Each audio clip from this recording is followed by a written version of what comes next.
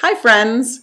I woke up this morning and I thought, today is a good day for an astrological update. There's some stuff going on, and I thought I would just share it with you in the next few minutes.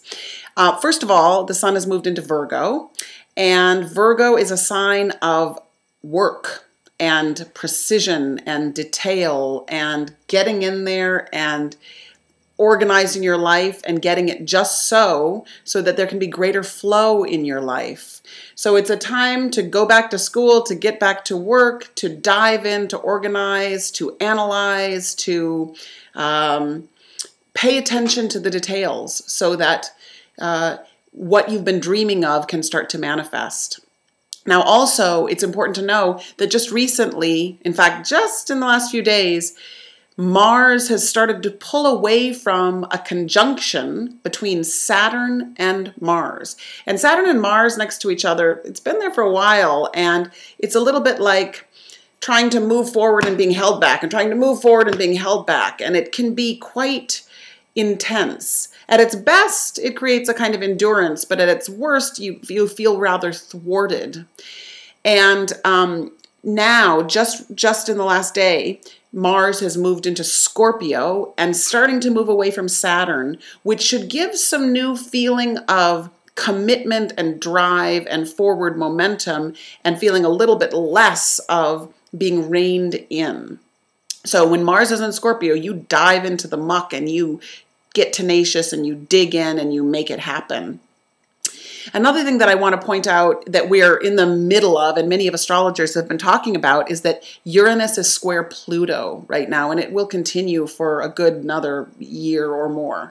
And Uranus square Pluto is a time of a destruction of outworn old structures. So we're all feeling it in our lives.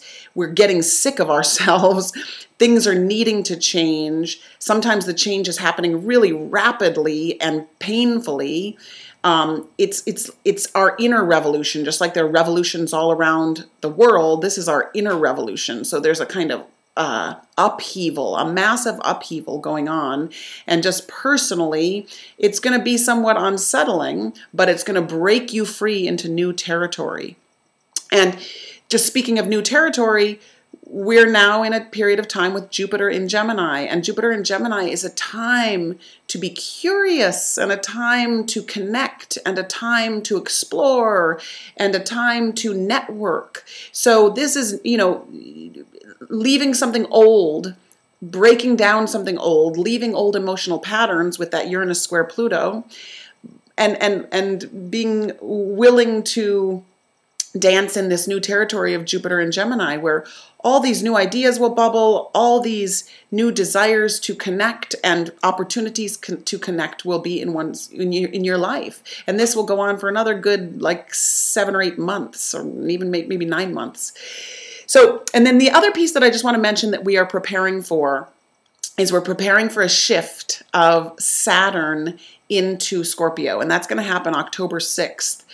Up until October 6th, we're still in Saturn in Libra. And Saturn in Libra is a time of decisions and a time of deciding with whom you will connect and relate, and those that you will choose no longer to relate to. It's a sign of getting in alignment with yourself and finding balance within yourself.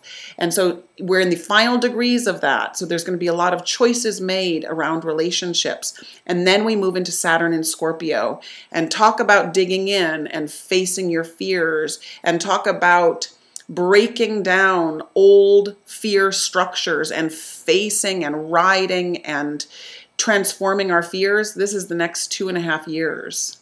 So I just wanted to plant this little seed today. I woke up and thought, good time to check in. And of course, it's always a good time to check in with your own chart and see how all of this in the heavens is affecting your own chart. So do call and connect if you'd like an update in that way. But meanwhile, have a gorgeous day, and thanks for listening.